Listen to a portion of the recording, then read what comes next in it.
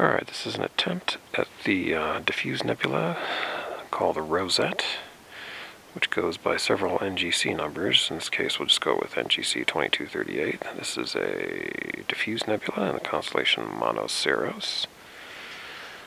Got it here through a Zeiss 200mm f2 lens set to f2 and Panasonic GH3 camera, which is running at 1/20th of a second shutter. ISO is 3200, and we have a Gen 3 unfilmed white phosphor image intensifier in the mix, plus a 12nm Halpha filter, which helps bring out the contrast and cause the automatic brightness control to ramp up the gain on the intensifier, which pulls in that reddish 656nm wavelength nebulosity. So you've got some pretty good structure here. Somewhat of a rosy kind of shape. There's a bit of a central circle or dark disk with stars in it, of course.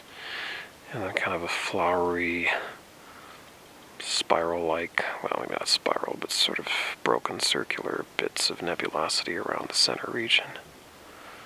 That, friends, is the Rosette Nebula in real time. It's not super high in the sky right now. It's probably about 2.5, 3 hours away from the meridian.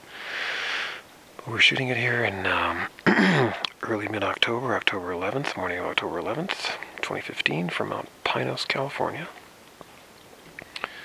And that is the Rosette with a Gen 3 unfilmed white phosphor image intensifier and a Panasonic GH3 camera, and a Litton, by the way, a Litton 1:1 relay lens. It's kind of important.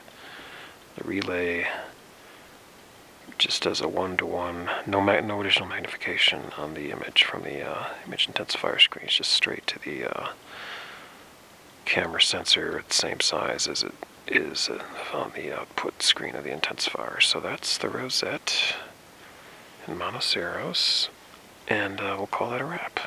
Not bad. I like that.